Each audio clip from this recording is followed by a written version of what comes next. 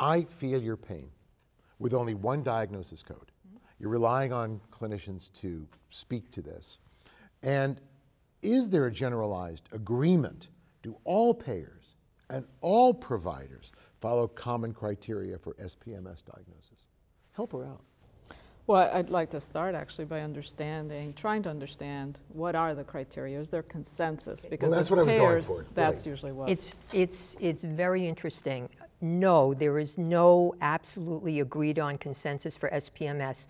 A global MS-based registry reported in a recent article, they looked at several dozen different definitions for secondary progressive MS, and they came up with what they felt was the most reliable. It will never be used in the United States. It was EDSS-based, and most people in the US don't use the EDSS in their MS cohort. I think you're looking at a relapsing patient where you have documented gradual worsening independent of clinical attacks going on for at least 6 months, probably at the right age where you know they are at risk. And an astute patient will realize they're entering secondary progressive stage before the physician can pick it up, in my experience. They can tell. They know it because they're slowly losing function. It's a gradual thing. How long? I'm sorry, go ahead. Yeah, one of the important things is very often in the evaluation of MS patients, our examinations or what's reported is qualitative. So the patient is evaluated. The strength looks about right, the gait looks about right. We do not do a lot of quantitative assessment. The 25-foot walk at every visit, 6-minute walk, I mean, obviously that's not possible from a time point of view. So the quantification of the tests, and with that, secondary progressive MS becomes very much an opinion piece. This looks like, because we don't have the underlying metrics, but I think the important part is also, and I come back to this, is we don't have a biology at this point. We don't have a biologic marker to say this is up, therefore you have secondary progressive. This is a very good point, because there was a recent article from the UC San Francisco database talking about silent progression. What they realized was that the deterioration was so subtle, they weren't typically picking it up. And this is because of the lack of quantification. All right, That's so absolutely we don't right. have quantification. I mean, this is a quagmire for you. Absolutely.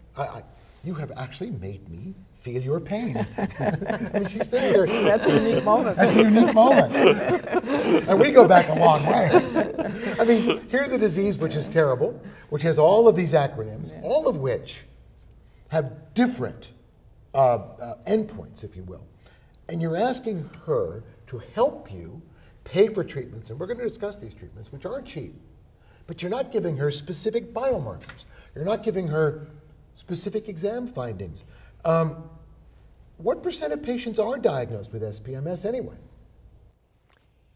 So if you look at the old days before treatment, they talked about 50% of relapsing patients within 10 to 15 years became secondary progressive. In the modern era series, that's way down. It's way less than 20%. Okay. Way less than 20%. There's another one that comes up. Active SPMS, non-active SPMS. What the heck is that all about? I'm getting really confused. Well, Tom had addressed this. Well, you have essentially the FDA has given it to you, right? I mean, in terms of we used to call active secondary progressors as part of the relapsing forms of multiple sclerosis. Evidence of new MRI lesions, evidence of attacks, that qualifies. Over a defined time frame. That's Okay, important. but is this a distinction without a difference? Is SPMS treated today differently than RRMS?